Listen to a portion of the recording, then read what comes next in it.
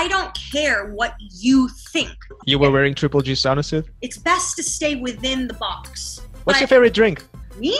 Do you have a six-pack or not? I like to reply to a few haters here and there. I went to like an office with this lady. They grew up in a haunted house. No, you're showing up to collect a check. I like to say it's water off a duck's ass to me. Can we talk about beauty for a second? I am a woman, and we do have cleavage. Would you say you're your own worst critic? UFOs, conspiracy theory. What? Michelle Joy Phelps, I am so excited to have you on my podcast. You're the most high-profile guest I've ever had, and I'm honestly, like, my heart is pumping right now, and this is great. So thank you so much for allocating your time for me. Oh, of course. Thank you for asking me. It's nice to feel like we're doing something when we're stuck at home. So thank you for having me. Absolutely. And, you know, I just want to talk about you because basically, I'm using this opportunity as like, I have a podcast, but really I just want to talk to people that I always wanted to talk to. And so I just wanted to basically have a conversation with you as if like we would actually meet, just about yourself. And I want my listeners to kind of have a little window into your life besides just being an on-camera talent, but also an off-camera talent. So I just want to talk about your life. Is that okay? Yeah, of course. Sure. So, I guess let's just start from the beginning. Where are you from, and how did you basically end up in boxing as you currently are?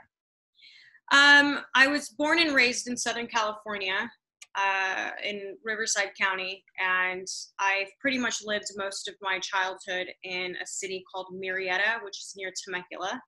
Mm-hmm. A small part of my life was lived in Hawaii, which really nobody knows that. We spent about 3 years living in Hawaii, Oahu. Oh, that's and interesting. We moved back to Southern California. And, you know, it's interesting how I kind of came about finding boxing, as they say, because I don't know if you necessarily find it. It's just when you're passionate about something, it's always there, isn't it? But we'll get back to boxing. I know that you've done some other things before. You've been to school, and you went to you were an aspiring artist. I'd like to learn about that. So, so I moved to Los Angeles when I was 21, and I literally had $300 to my name, and was sleeping on the floor, sharing a room with a friend of mine. I didn't even have a bed yet. And it's interesting because prior to me leaving, I had an apartment. I had a good job. I was working at an urgent care. I went to school to be a medical assistant / x-ray technician. I dropped out of school for the x-ray program just a few months shy of graduating. And it's funny because I remember when I sat down with my parents and told them I was moving to LA. Mm-hmm. I think my dad was a bit more open to it, but my mom was not having it. She was just like, why? Like, you're doing good things for yourself at such a young age. Like, why would you move to LA? Well, that's a good question. Why would you do it? Yeah. Like, why would you try to be an actress? Like, I don't get it. Mm-hmm. And I just said, if I graduated from school being an x-ray technician, I would be making really great money. Mm-hmm. And I would find myself in a job only for the sake of making good money. Mm-hmm. Not because I loved it, not because I really had a passion for doing it. I enjoyed it. It wasn't terrible, but do I think I would have been able to go forever and feel like I was fulfilled inside? Like, I mm-hmm. didn't feel that. And I've always, since I was a young girl, I've always wanted to be in front of the camera. I've always said I was going to be a famous actress. It was really funny, just, you know, typical kid dreams. But I've always had this sort of passion for it that I couldn't quite explain. You know, some people have a passion to be school teachers. Some people want to be lawyers, others doctors, others directors. Just mm-hmm. had this knack for wanting to be in front of the camera. So mm-hmm. I risked everything and I moved to Los Angeles, and I left this consistent job I had of working at an urgent care to looking for waitressing jobs.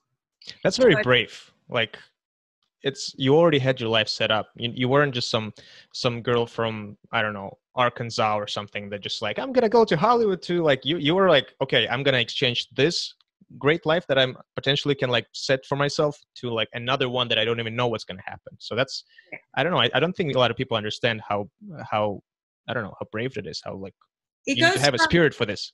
Yeah. It goes from instability. I'm sorry, stability to instability, just like that. And I don't know, I've always been that way. It's interesting because my mom's always said, like, you've always sort of, when you were young, I always thought it was just like, you're just being a young girl, like talking, you know, we all have big dreams. She's like, when you were young, you always used to say, I'm going to move to England. I'm going to move to England. And she's like, nobody in our family's ever been to England. So yeah. What's up with that, by the way? I've read so many times that you love England so much from you were like, I don't know. I swear if I believed in past lives, which I don't believe, but if there is such thing as past lives, I'm pretty sure I came from England because it's like I have this draw to be there. It's interesting. But I always said it as a young girl. I always said I was going to move to England. And again, parents didn't understand it. Loved Prince William. I swore I was going to marry him. And it's interesting to see how at such a young age, I sort of always knew what I wanted to do. I didn't realize it then. I realize that now. I've always just sort of knew that I wanted to do what I'm doing now. And I guess I didn't have that full realization until my mid-20s. Anyways, I'm in Hollywood. I'm now waitressing, bartending, working odd jobs. It was a challenge. It was rough. I mean, I could say that there's been many times where I've contemplated, like, why am I doing this to myself? Why am I making my life difficult? It didn't have to be this difficult. I could have had, you know, a really high paying job. I probably could have owned a home in a few years. Do you know what I mean? Right. Like, of course. But there was something within me that, and still, till right now, I can't quite explain it. But it's like I just always knew I needed to do this. I needed to go in this direction. Even when it felt like all odds were against me. As if everything's telling me not to do it. But I'm the only one who understands why I'm doing it. And I just want everyone to understand, like, how strong of an emotion it is. When I came to California when I was 17, I was all about that, you know, life. Like, wow, I was in Santa Barbara, so very close to Los Angeles. And I was like acting, movies and all that. I was just in an English school, like learning English. And so there was like a casting thing, I don't know, for something. So I went.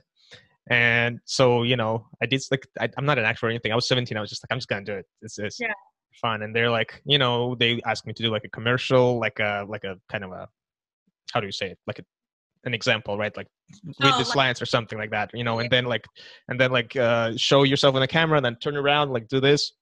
And then I went to like an office with this lady and she's like, okay, do you have a six-pack or not? Like, that's the first question she asked me. and I didn't have any like six-pack or anything like that. I wasn't like any toned at all. But like, that was just so like, whoa, like, I don't know. I got like discouraged. I was like, this is like, it's so demanding. And, you know, and it was just like a one-time thing. And I, you know, they said no to me. And I just, I don't know. I was like, all right, screw this. I will never do this again. Like, it's just so easy to quit. It's really so easy to quit. I mean, one thing I'll say about myself is I'm probably one of the strongest people I even know.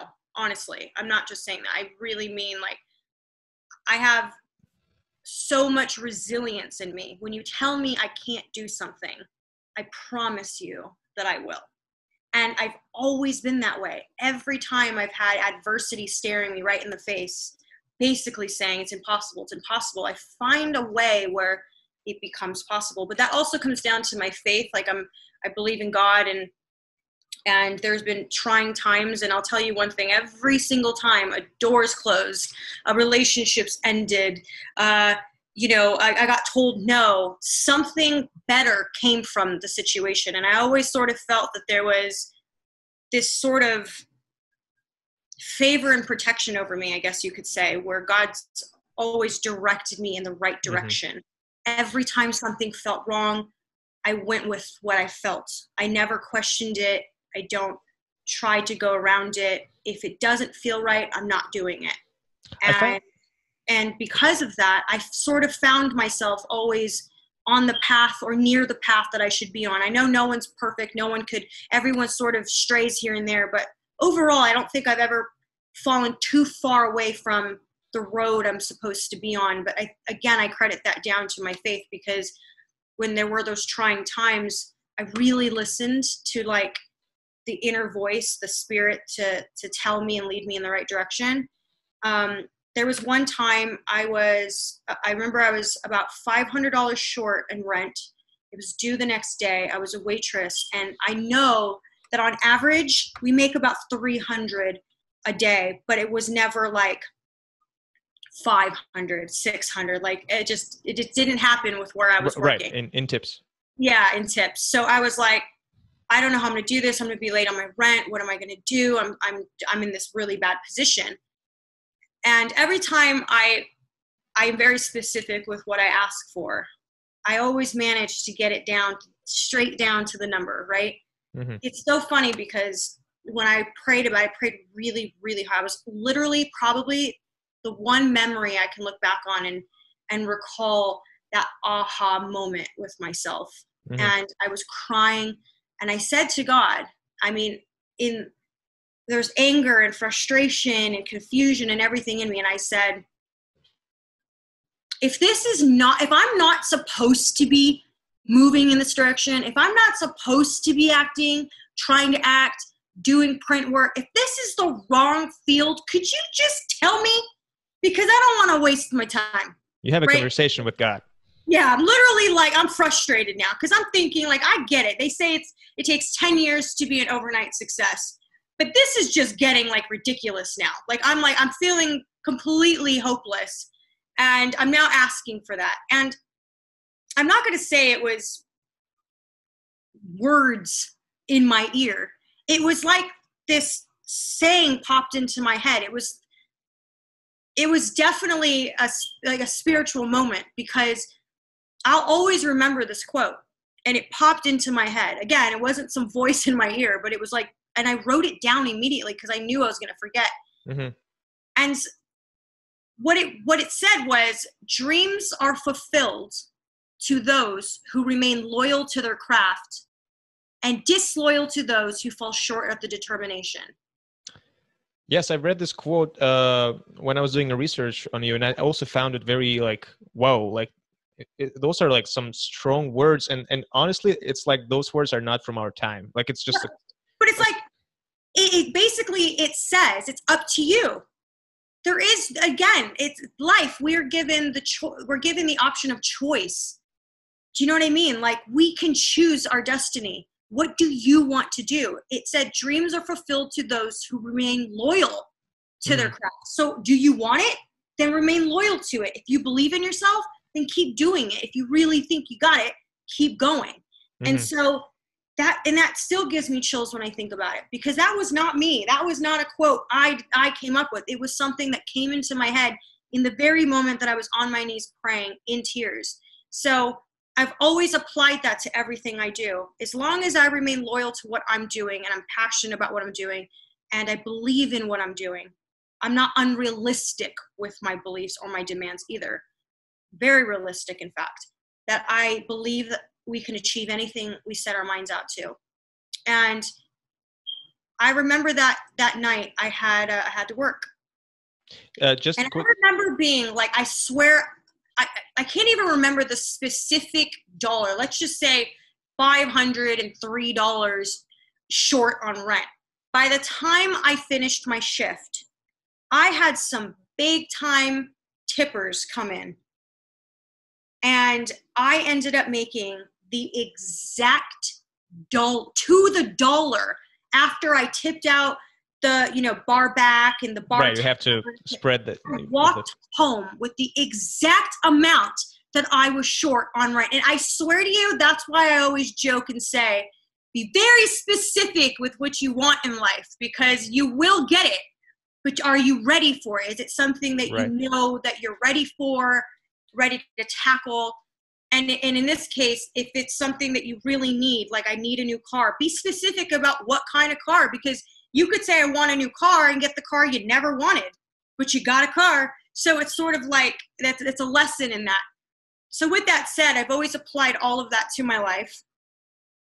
So Michelle, you you're always open with your religion, and you've said that your favorite book is Bible, and you share Bible quotes on your social media, Yeah. which is not really a popular trend nowadays, especially in California, for example, in the show business. Is that something that you sort of, were you always that open about your religious beliefs? Yeah. Look, I'm not perfect by any means necessary. I mean, I'm not going to sit here and pretend to be like I'm the perfect example of what you would call a Christian. But I'm loyal in the sense of I believe what I believe, and I'm not going to lie about it because it makes someone else uncomfortable or it's taboo. I am who I am, authentically 100%. What you see in the interviews, the personality you see, that's exactly who I am when I get off camera. Do you know what I mean? Because I've tried to apply the authenticity across the board in my life. You either love me or hate me, it does not matter. I am who I am. So I do get people who will DM me and say, oh, God's not real and this. I don't care what you think. Mm-hmm. I'm sharing what I believe and what I feel in the moment. If I felt inspired to share a quote, if I felt inspired to share a Bible verse, then I'm going to do it. And I don't hold any shame to that. And I don't think anybody should. You should be who you are. And again, I have friends who are atheists, Muslim, Mormon, Jehovah's Witness, you name it, Catholic. I don't look at them any differently because they pray differently or they do or don't believe in the same God as I do. I don't care. I embrace the different cultures and mentalities of everybody. But not everyone has that same mentality in return. They're very judgmental and they want to kind of keep you in a box. And I noticed that, especially in the fields that I'm in, women in sports, we're sort of, it's best to stay within the box. Just do your job. No one wants to see anything stand out. We just want you to read what you're told to read off. And that's not who I am. And that's not to say when other people do it, it's wrong. But I have always wanted to be authentically who I am. And if that's not your cup of tea, that's okay.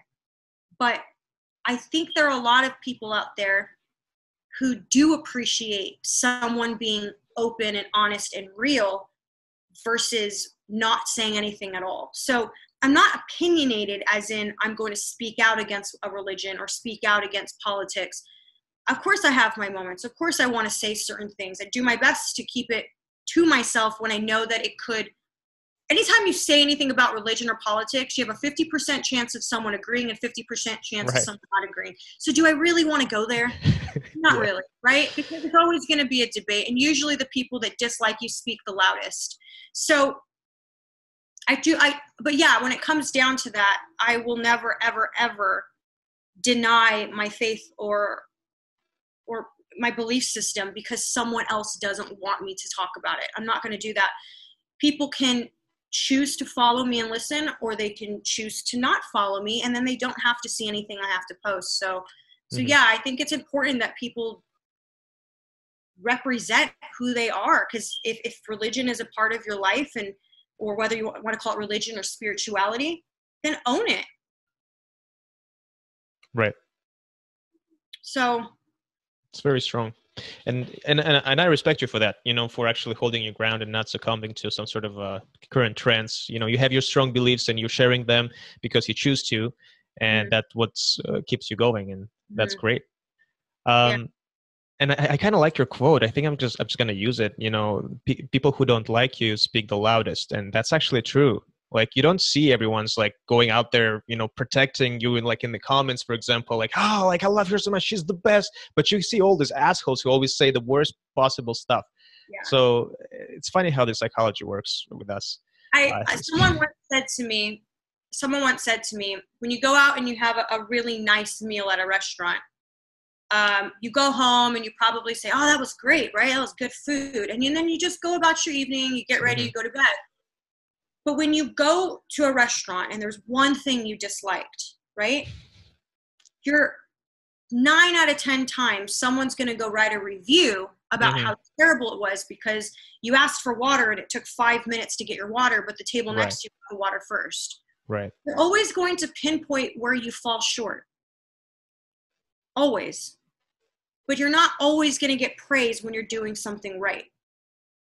So it's like so important to not always listen to what people are saying. It took me a while to come to that, honestly. Every now and then I like a good clap back. Every now and then it's nice, you know? I like to reply to a few haters here and there. But overall, the people who dislike me are going to be the loudest. So I can't just listen to the loud ones just because the others are quiet. There are a lot of people who are going to support you, but they're not always going to be there in the comment section to, take on your battles, which is the ones that are in your comment sections being mean. Now, I do my best to filter. I'm happy to block. I'm not someone who's going to be embarrassed to say I blocked 1,000 people. I mean, I probably have, but the way for good reason. I don't have to, I already have to deal with my own stuff on a day-to-day basis. We all do. Even outside of the pandemic, we all have our crap, right? We have good days, we have bad days. So my mental stability is far more important to me than not blocking somebody. So if I'm coming on my phone that morning, if I grab my phone, and I'm like, open it up, why would I subject myself to abuse the moment I pick up my phone? Why would I do that? So I had to ask myself, well, what's necessary? I'll go on Twitter every now and then. Twitter's the worst, I think. I'll go on Twitter. I have to have it. It's part of my job. I put stuff up. Absolutely. But I don't always entirely go scrolling down the comments. I just don't. When I do happen to see 1, 2, 5, whatever, I'll block them because I just don't need to have that. Like if you're upset that I get up every day and I do my job and I give you free content on YouTube, that's on you. But I'm not doing anything wrong. All I'm doing is doing my job. So I filter comments on Instagram. You're allowed to do that now. You can put keywords and it'll block it from showing on your page. And I found that tool to be very helpful. And I think it was a smart decision on behalf of Instagram because, why should you, just because you're in front of the camera and you interview fighters and no one signed up to be abused. No one. Right. Fighters didn't sign up to be abused on social media. They signed up to entertain you by getting in the ring and risking their lives. And even then, it's not good enough. Do you get what I mean? So I didn't sign up to be a boxing reporter for the attention. All of this just came with it. Honestly, I was actually really taken aback. Like the first time someone asked for my autograph, I'm like, me? And they're like, yeah, on a glove. I'm like, yeah. And I'm like, I'm not a fight. I said, I'm not a fighter. Like, I thought maybe they got me confused with somebody. I'm like, no, but you do the interviews. And I'm like, whoa, that was weird to me. That was a moment where I'm like, I didn't do this for the gratification of being recognized or whatever you want to call it. I did it because I love it. And that's ultimately what's taken me into this game so long. Like, if it was just about one thing over the other, it would have been very noticeable. But I do love what I do. I'm very passionate about it. And when I first started behind the gloves, there were a long time before I was making decent money. Do you know what I mean? So a lot of times people wouldn't even be in the sport if they weren't being paid. Do you think some of the people on TV right now would be showing up every day because I'm just passionate about boxing? So I just want to do boxing, whatever it is, commentating, reporting, whatever you want to call it. No, they're showing up to collect a check. I showed up every day, yes, trying to build something, but it was started from passion. That's the difference. So yeah, for people who want to make assumptions or say whatever they want, I like to say it's water off a duck's ass to me because it doesn't mean anything anymore. Maybe it did before, but it doesn't anymore. Honestly, it sounds so stressful and I have no idea how are you able to handle this. But I do know that on your Instagram lives, you sometimes talk about stress and dealing with the stress. Have you incorporated any sort of techniques on how to actually make sure that your mental well-being is fine and you're being in complete harmony with yourself and with the world? Yeah, you know what? For many years, I neglected it. And I think it led up to a moment. I was in Cancun, Mexico with the WBC. Right. And it was already building up within myself. I was traveling too much. I wasn't sleeping enough. My hours are 12 to 14 hours a day. A lot of people don't see the amount of time that goes into producing one video, not including 5 to 8 a day, plus the social media. It's a lot of, it's very time consuming. So I wasn't taking care of myself. I wasn't putting myself first. I was putting my career first. And I broke down in Cancun. I absolutely had a bloody meltdown.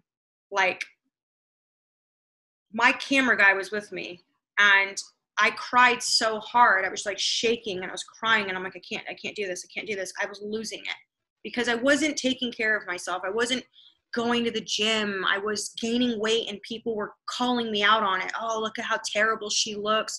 Look how fat she's getting. She looks bloated.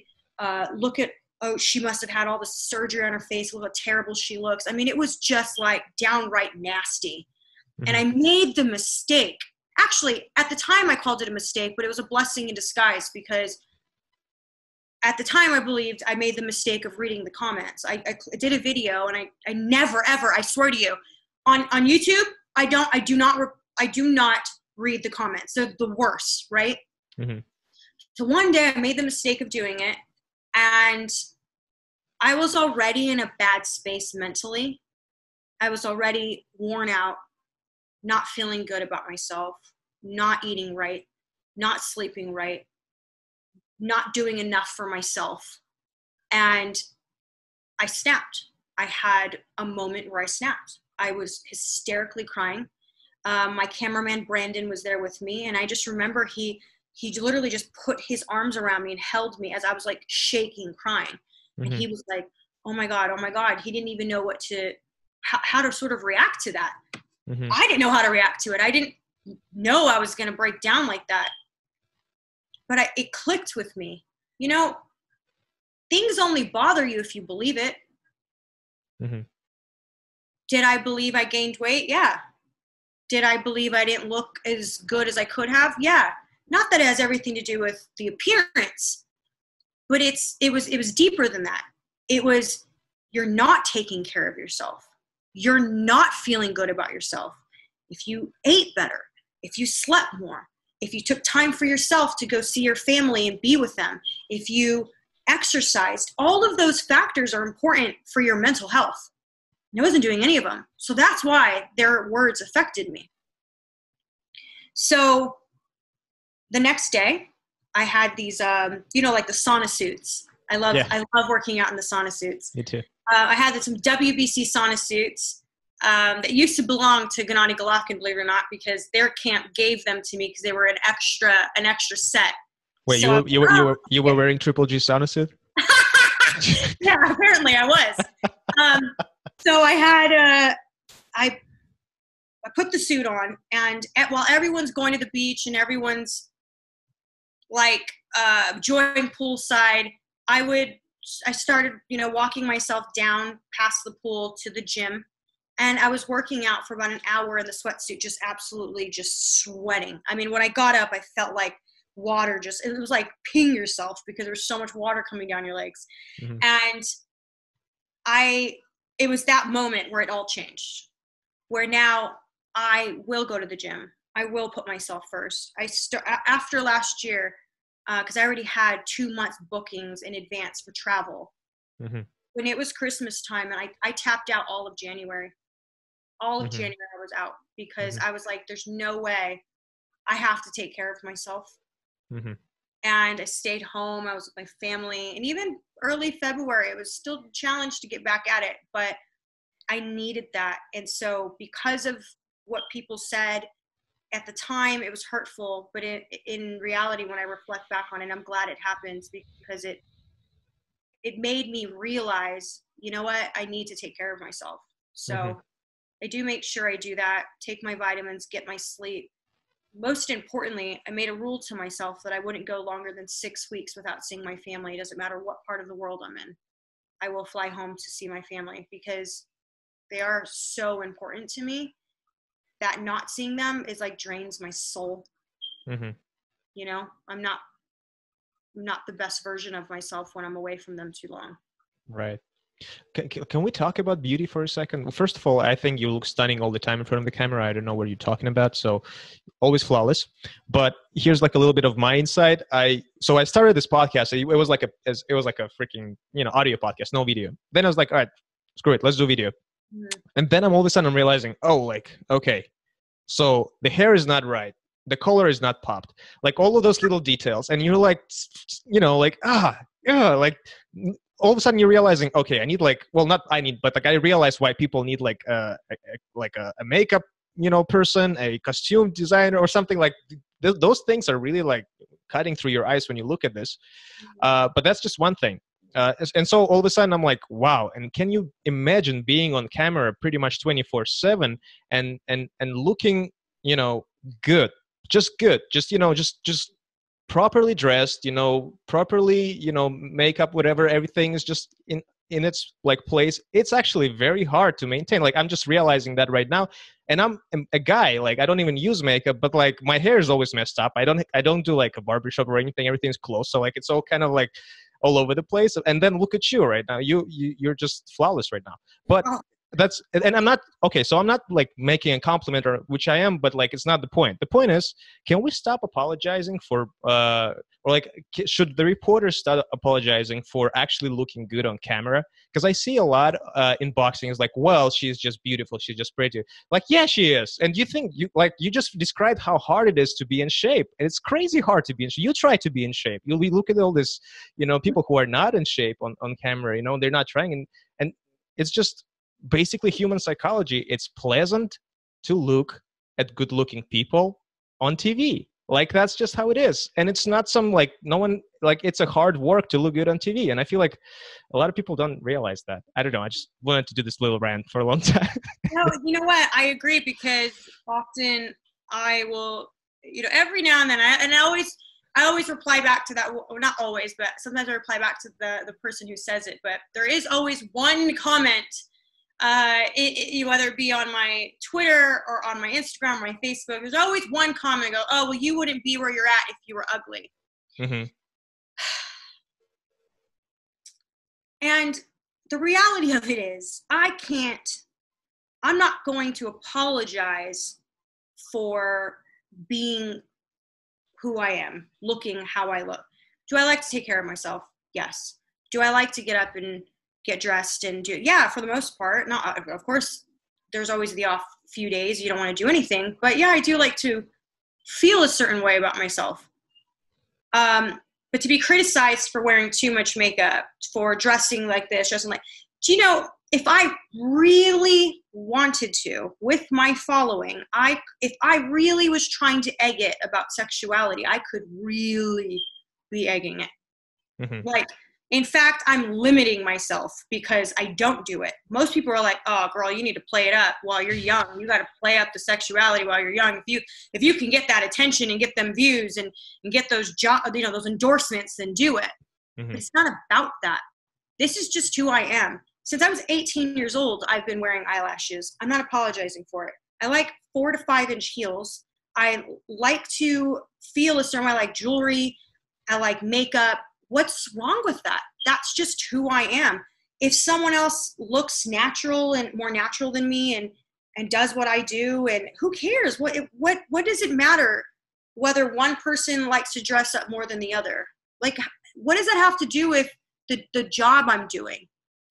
Oh, you know, sometimes you're showing cleavage. I am a woman and we do have cleavage. Am I supposed, even if I dressed like a nun, like I could be completely covered up and it'll be absolutely nothing to do with that. They'll find another reason to talk about or complain about. So like I said, your haters are the loudest. And that's the thing. You just have to accept it. It is what it is. people who know me, people who work with me, people who see me around, they know what I'm about. And that's all that matters to me. I'm not here for the gratification of someone, you know, saying, oh, she's this or she's that.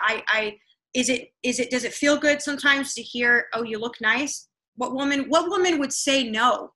What men would say no?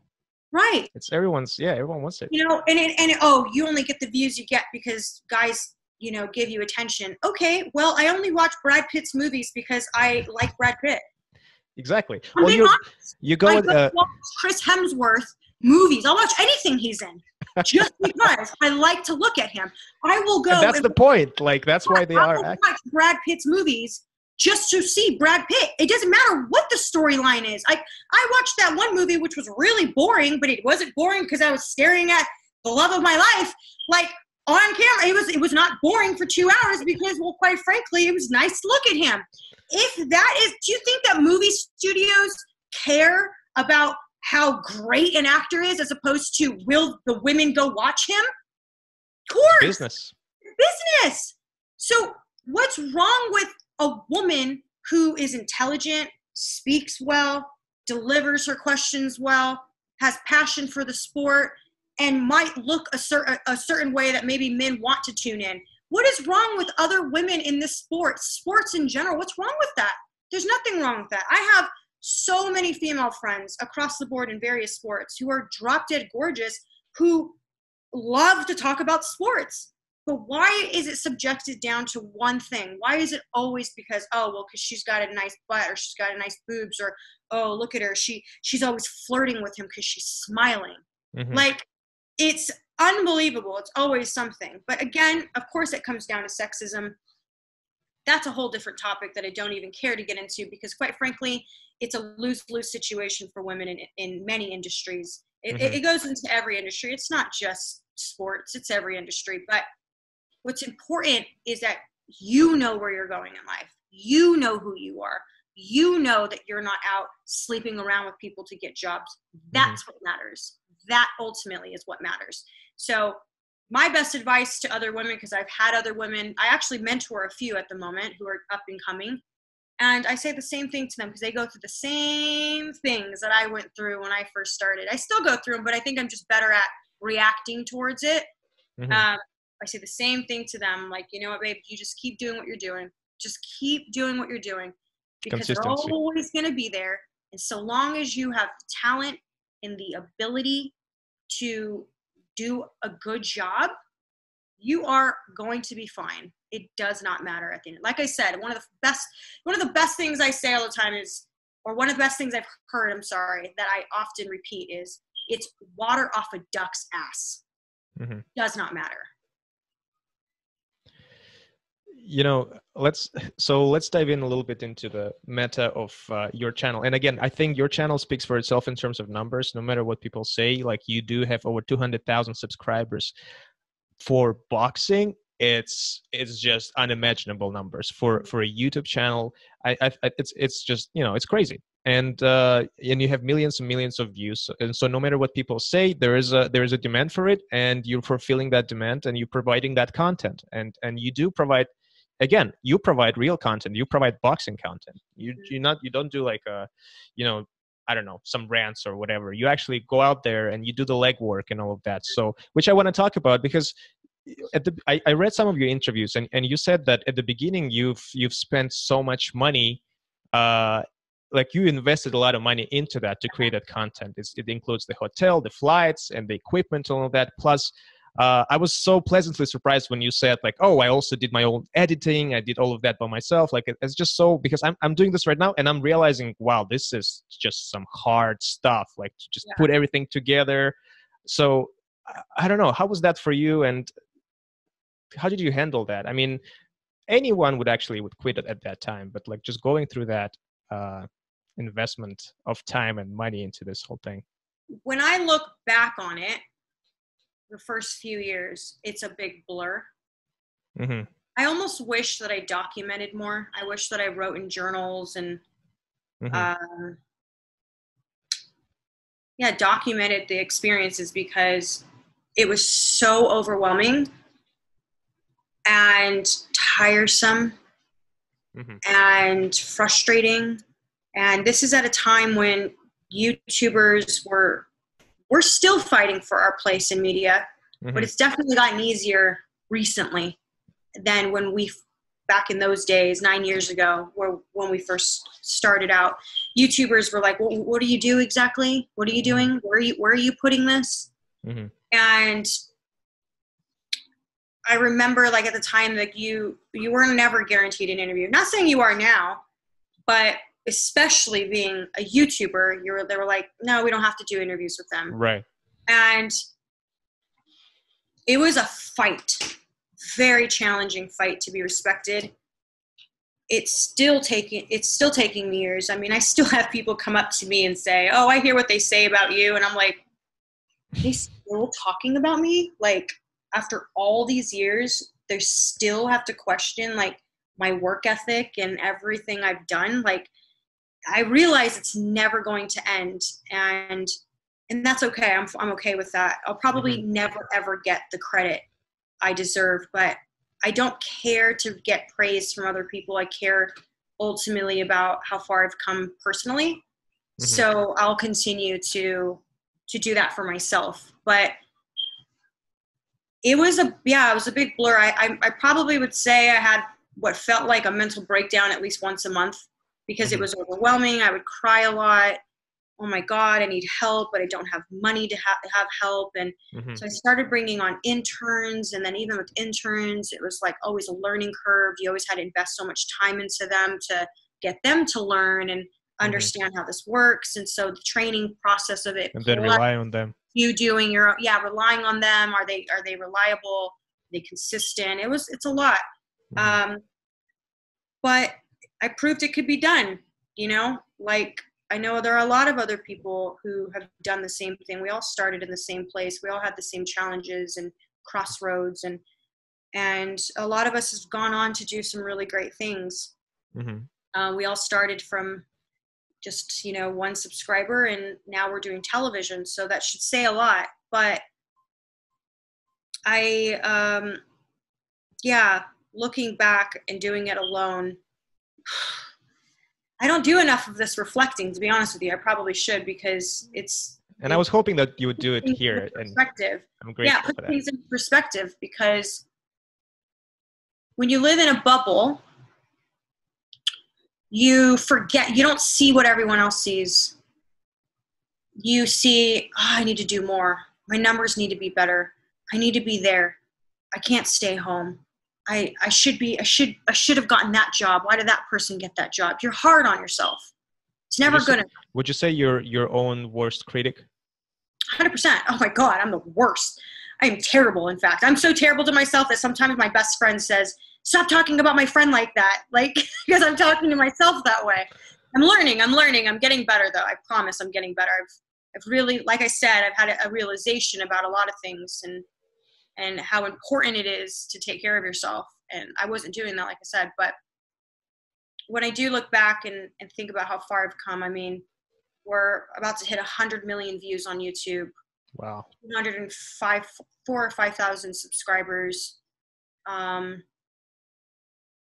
was the first in YouTube, from my understanding, in terms of boxing reporters, the first on YouTube to cross over into television when I got the Boxing Superseries job. There's so much that I should pat myself on the back for. And I'm grateful, because along the way, once I finally did start to get a team, they're a big part of that. I might have started this on my own, but I'm not on my own. Like, I have a lot of help right now.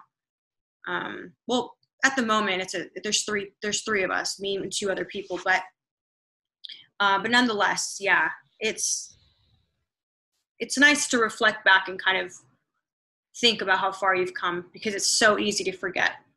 I really liked your little post not little, you actually wrote an article on Facebook about yourself, basically it was actually a relatively recent one, several months ago you wrote, and it was really helpful for me for my preparation for this.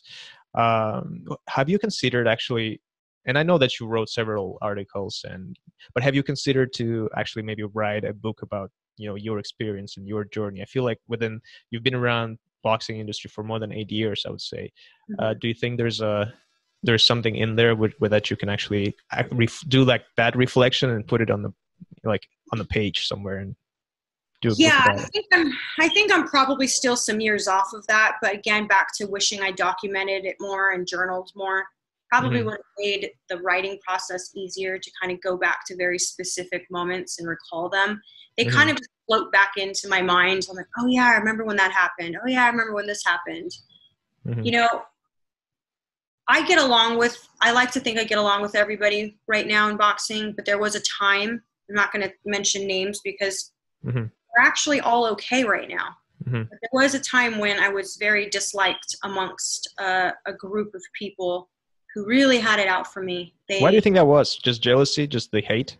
I don't know, because I don't want to say it's jealousy, but I don't, and I don't know why I was hated. But I think that sometimes people don't like what they can't control.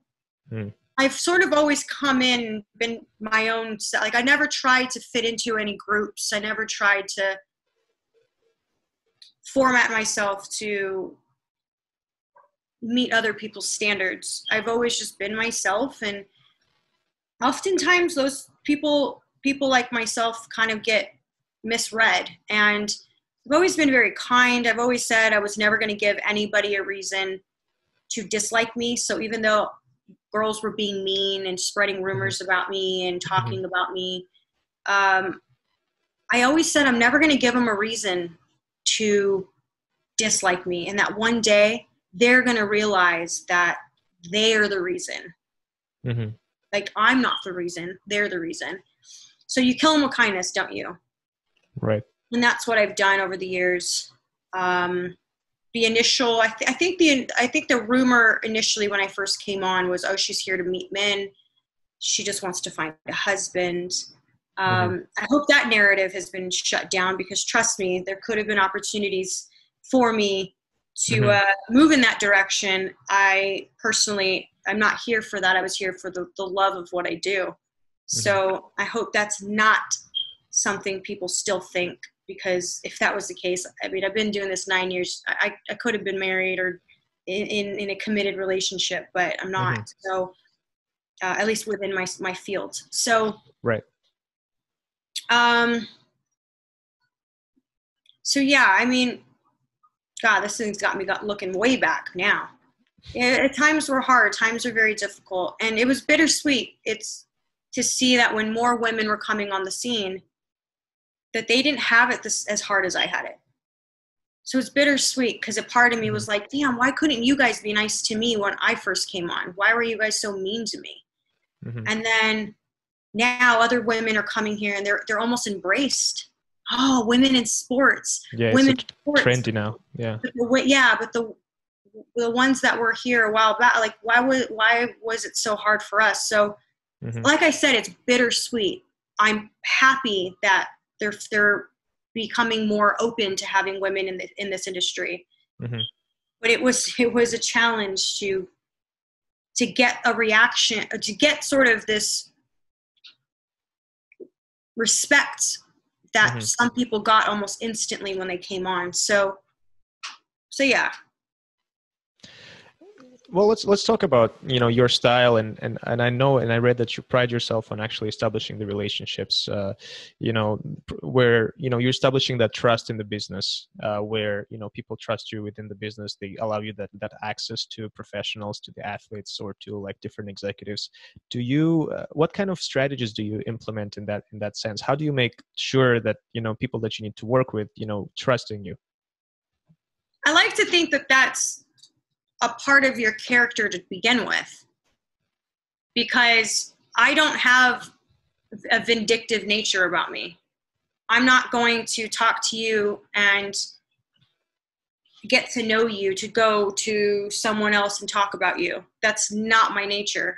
And I think that's why I've been able to have friendships as long as I've had them. I mean, we're talking about 15, 20 years. I've had really close friends. I think if you're not a trustworthy person, you wouldn't be able to maintain relationships across the board. So I like to think that people can sense within me that I'm not that way. I hope that I'd like to think that's the case, because when I'm in camp with one person, you won't catch me talking about the other person's camp that I was just in. Right. Do you know what I mean? So I've always maintained that balance. It does get tricky though. Sometimes they start to feel like you're hanging out with one more than the other. Oh, are you on their team? It does get tricky, but I like to nip it in the butt. And I like to say all the time, like, you guys do realize, like, I'm on no one's side here. Like, I respect everyone. I get to know their families, and I love them, and you wish the best for people. And I want to think that is why I've developed so many strong relationships in this field. It's because I'm not here to, like, gossip about you or find out what I can and go write an article about it and throw you under the bus for this or that. Do you get what I mean? So, right. Plus, time reveals all. And if you're consistent, and if you're a good person, and if you show yourself to be loyal, in time, you've proven that. People don't have to question it. And so I think that's why I've been able to sort of forge these relationships. When you work with boxers, and you work as a journalist, you ask them questions. In your opinion, what questions do boxers want to be asked? Because I personally know that boxers don't like to be asked a lot of questions, and there's very little that they do like to respond to. What do you think it's really about for them, based on your experience? I think they want to be asked a question that's fair. It's a fair playing field. For example, if I was interviewing Deontay Wilder, I'd ask him a question that doesn't sound judgmental, but leaves him an opportunity to give his side to a story. Don't care what he says. He could slate the other person as much as he wants. I don't intervene. I don't challenge them on it. It's his opinion. But at the same time, I'll go back and speak to, like, Anthony Joshua and give him the opportunity to say what he wants to say about it. I think it's just about being fair. You pretty much know right off the bat when someone asks a question if they already have a motive behind it. I think it's pretty easy to read between the lines. It's not what you say, it's also how you say it. So sometimes I'm accused of being too nice. You should have asked him this. You should have said that. I hear that a lot. But I like to be fair. I like to ask a question that gives them the free range to say what they want to say. And I'm not there to dispute it or argue with them about it, because I don't have a motive. So I hope that answers your question, because that's... Right. And so I would say then, would you say like an open-ended question where you give the opportunity to elaborate for the boxer?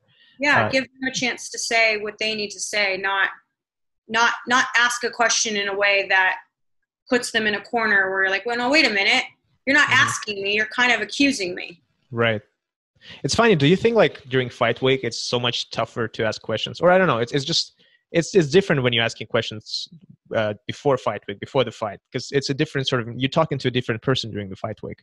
Yeah. Oh, I say that all the time. Yeah. I'm like, are you mindful of that? It's tough sometimes, because you don't know what you're getting from them, but 9 out of 10 times you're definitely not getting personality. And if you do, it's just trash talk.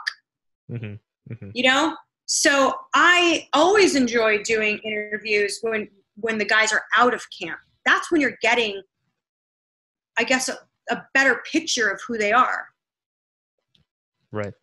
Speaking of Anthony Joshua, I listened to a podcast that you were on.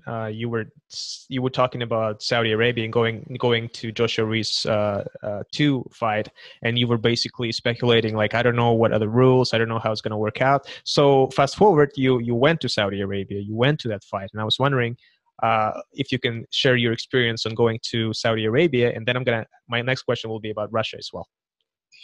Saudi Arabia was such a magical thing to experience. Would I have ever thought in a million years that I would be going to Saudi Arabia? No. Because back when I was young, even just up until, a year ago, they weren't even accepting visitor visas or tourist visas. Mm-hmm. So you're talking about a country that was almost forbidden to enter into unless you were invited in. So now that we are able to actually be into this mysterious land, I didn't know what to expect. It's a dangerous place, the internet, because a lot of information that's put out is not correct. And it's like to have been there firsthand, to have seen how it operates. Again, I'm not going to condemn or judge anyone for how culturally they're different and religious values. Everything's different from what I'm accustomed to, at least. Mm-hmm. So I wanted to make sure that I was respectful, because I'm not there to be the one that's like, oh, look, I'm a woman, hear me roar, I'm showing my arms, I'm going to show you guys. I'm not that person. I'm very respectful.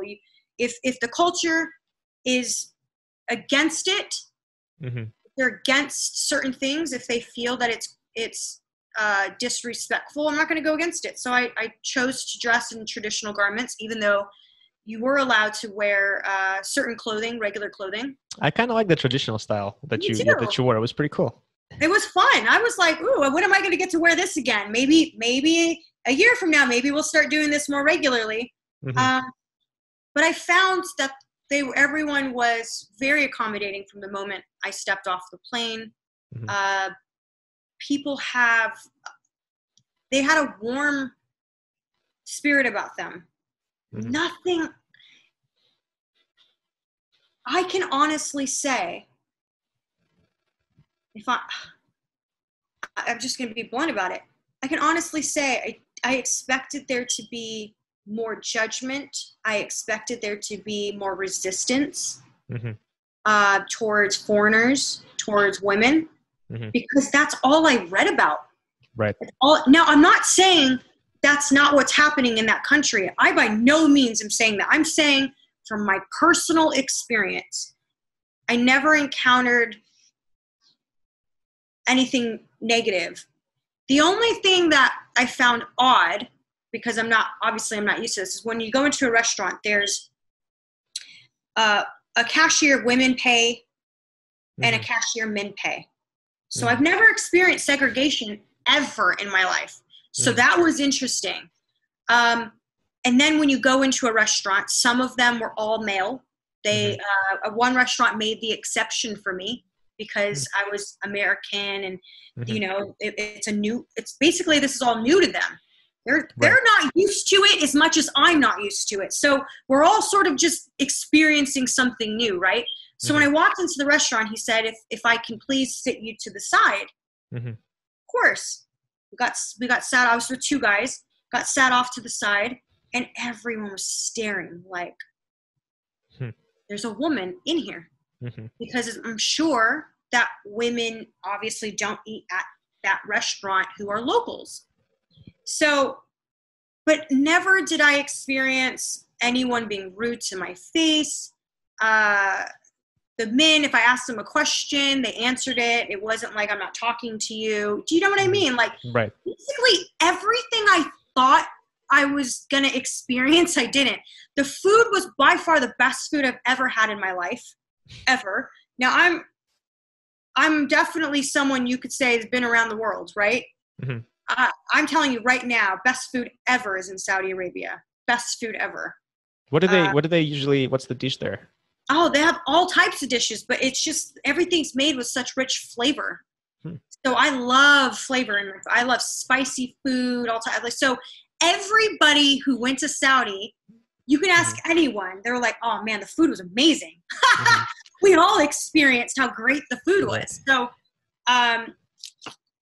So yeah, it was different, and I'm happy to have done it. I know that a lot of women chose not to attend that fight.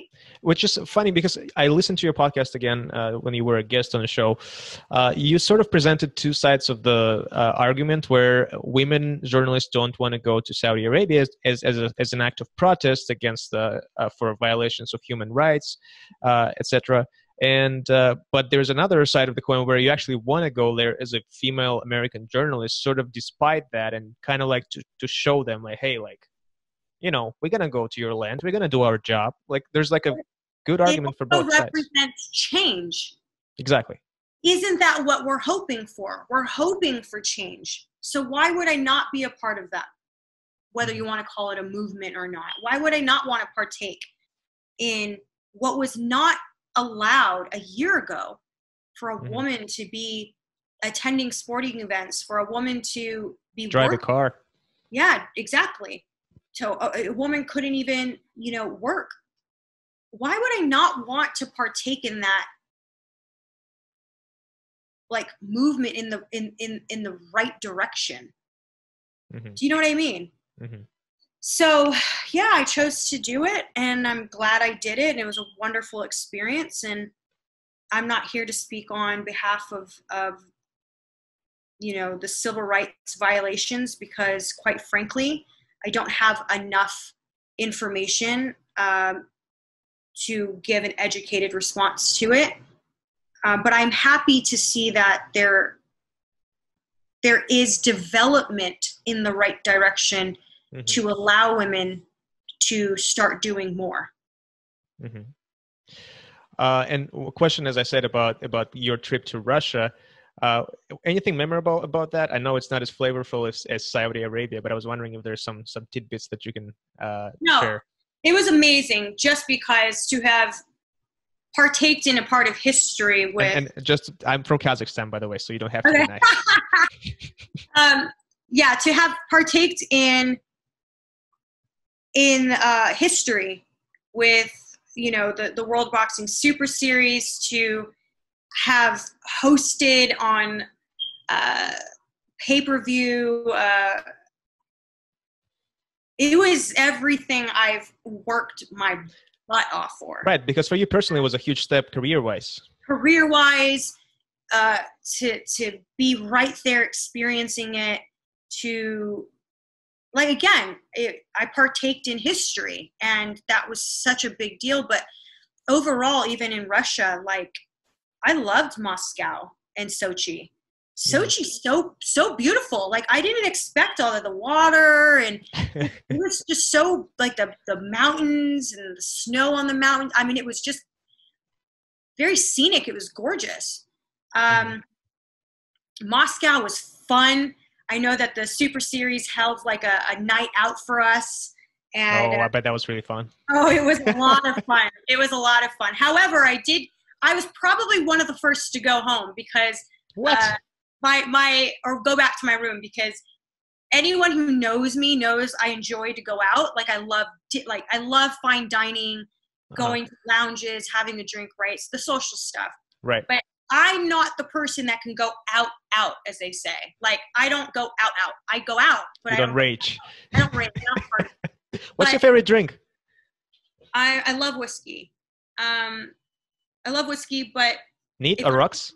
If I'm going out, like, I'm having, let's say it's a friend's, like, birthday or bachelorette or something, and we're all, like, you know, you really got to, like, turn up a little bit. It would be tequila. Nice, me too. Yeah, but I can't do that on, like, a regular. I can't. In fact, I don't even drink on a regular. I found when I moved to Manchester, England, that I drank more wine than I've ever drank in my life. And that was because my roommate loves wine. So she's always popping a bottle open, and every night we'll have a glass, right? And then it started turning into, like, we're doing a bottle a night between her and I. That's like 2 glasses a night. And I was like, all right, no, because there's a lot of sugar in that. And I'm like, I'm not going to start. Yeah, that's why I drink tequila. It's just so good for, like, just, it has less sugar. It's better for a dietary, and it just turns you up really quickly and fast and effectively. It does. I can't have vodka. I hate vodka. Like, if that was the only thing sitting on the table, I won't touch it.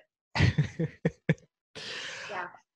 listen, I'm gonna let you go very soon. I'm sorry, it's taken more than an hour, and I bet you're pretty tired from this. But I just wanted to ask you. You spent so much time with Tyson Fury and his team, and not only as a reporter who interviews him, but also you guys had like a project together. And I don't recall what it was. I think it was a presentation of his book, and it was like a Q&A kind of thing that you would travel with his team around England, around Great Britain. Can you talk to me about that experience, and how was that for you?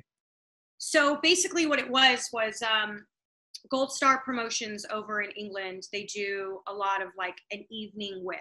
So it's like an evening. Right. Not a book. I'm sorry. Yeah. Floyd Mayweather, an evening with, Anthony Joshua. Like they do it with everybody, as well as like football stars and so forth. But I only do the boxing stuff. So I was asked to do, I've done several. I've done them with Tony Bellew. Oh my God, I can't even think right now. Tony Bellew, Floyd Mayweather, Tommy Hearns. Wow. Obviously Tyson Fury. God, I'm drawing a blank right now. I can't even think. But anyways, what you do is, I get up in front of 1,000 people and we sit on a stage and we talk. We just basically talk. And it's been a lot of fun. I've always known Tyson, but this really allowed us all to really develop, like we became a family. We were on the road and it was a lot. I don't know how musicians do tours from. Yeah, I was surprised. Because it's exhausting. Like we were literally in like buses going up and down the country everywhere. So like doing the same thing. One night we're in Scotland, the other night we're in Wales, the other night we're in London. It was just like, it was all over the place, right? So very little sleep. The guys love to get up super early in the morning, and it's so funny because we're always all within the same block, right? So in the morning, they'll ask me the night before, "Are you going to go running with us?" And I told you I don't run. Like, no, I'm not running. And so I'll literally hear everyone getting up in the morning because, it's the hallway, everyone's loud. You get a pound on the door, like, "Phelps, you coming?" And I said, "No." Yeah, that was like an extra hour of sleep I could have had, and they just woke me up, pissed me off. And there was a lot of that. There was a lot of jokes. I was picked on all the time because I was basically the only woman on tour. Do they call you Phelps?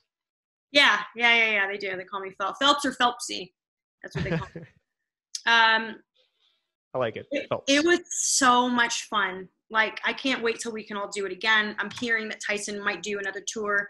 Well, he was supposed to do another tour at the end of this year or mid to late this year, but now given the circumstances, I'm pretty sure it's not going to happen. By the way, don't you love Tyson's Instagram right now? I freaking love it. Like the morning workouts, the routines. It's just that's what I'm saying. That's what it was. It was morning workouts. It was breakfast. It was, we're on the road. We check into the hotels. It was, we all ate dinner together. It was time to go to the venue, go get ready, go to the venue. And then it was the Q&A, the meet and greet. And then we did it all over again. We all got food at the end of the night. It literally the same thing again and again and again and again. And it was a lot of fun. But one thing I will say is I really respect and rate Tyson Fury's, like discipline. Right. He's far more disciplined than I was. Far more. I mean, he should. I mean, he's an athlete. I'm not. But still, his discipline was very impressive. I respected it a lot because, it didn't matter what time he went to sleep. He was up the next morning running. You know what I mean? And it was to see that he knew he needed to keep himself in that same regimen, to keep his mentality strong. It was just really it was, looking back, it was really, really cool to witness that, because I'm sure 10, 15, 20 years from now, when these guys goes down as some of the biggest legends of the sport, to when our grandkids are watching boxing, it's cool to look back and say that I've had these experiences. Like, it's really quite surreal. And I don't do that enough. And I'm kind of I'm glad that you're asking me to sort of reflect, because I don't do it enough. And the amount of stuff I've experienced And again, I was just a girl with a goal, just a girl with a vision. To say that I've traveled to 23 different countries since being a part of the boxing community, to say that my team and I have been able to achieve what we have. Yeah, it's really cool. It's incredible. I feel very blessed, very grateful to have been able to do all of this. That's beautiful. Michelle, just last question. What should we expect from you? Do you have any plans that you want to reveal right now? And if not, it's fine. Like, you're still providing a lot of content, by the way. I'm still surprised that you're just pumping that thing out on your YouTube channel. There's always something. It's just crazy. Are you working on something? I had a lot of other stuff going on, and I was slowly transitioning into entertainment hosting. Because that's why I moved to LA in the first place, was to try my hand at acting and entertainment hosting. And I was able to cover, the Golden Globes, a Star Trek movie premiere, several other things. And it was really fun. Wow. Okay. Didn't know that. Yeah.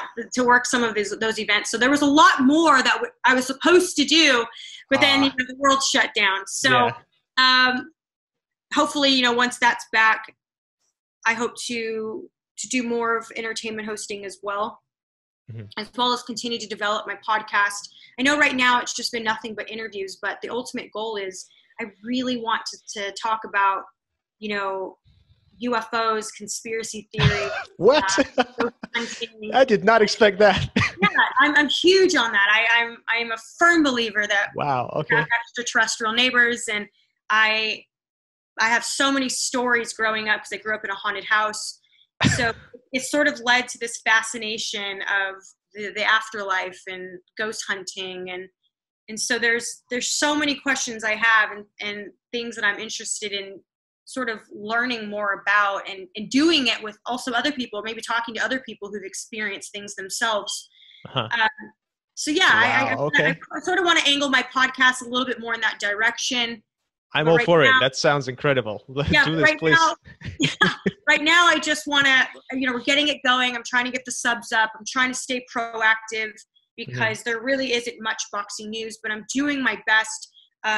My other correspondent, Fouad, he's killing it on his end too. We're doing the best we can. We can't force people to tune in and watch, but we could, as long as we keep the consistency of content going, then so be it.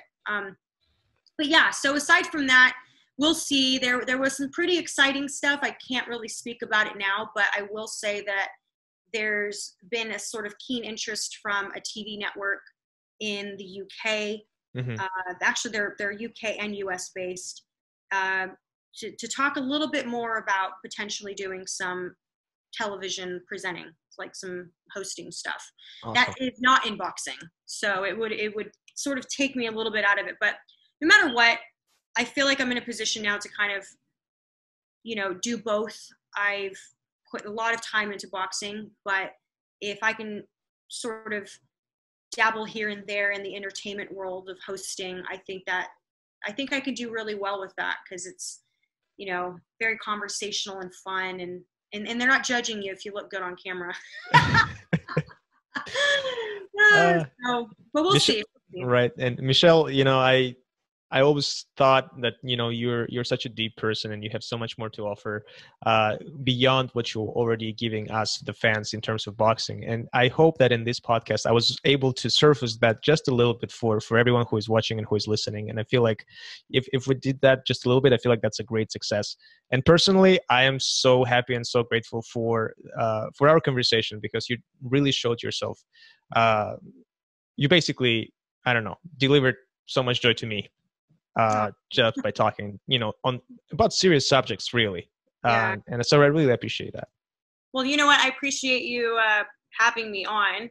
This has been fun, and it's always nice because I don't really talk about, my life and stuff. So it's kind of cool that you're sort of taking me down memory lane a bit to think about all the things that, have transpired, and the good and the bad. And so I appreciate that. It's been nice. And, hopefully people can look at this and say, you know, she did it, I can do it. And hopefully it was a positive, ultimately in the end, a positive message. So thanks for having me. Thank you so much. Michelle Joy Phelps, everyone.